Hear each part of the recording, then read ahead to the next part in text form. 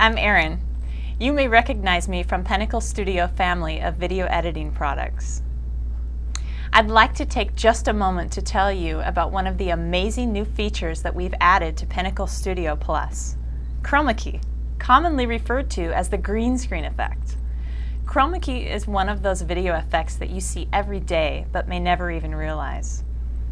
With Chroma Key, you are able to select any color from a video clip and remove it from the image, in effect creating a hole wherever the color used to be. A new photograph or video clip can be played behind the original clip so that it is visible through this hole. The most common use of this effect is on the nightly news during the weather segment. The weather person is able to stand in front of a simple green wall and point at different parts of the country on a virtual map behind them. Here, take a look. Right now I'm standing in front of a simple green wall. To try the Chroma Key effect, just drag this clip to Studio's overlay track.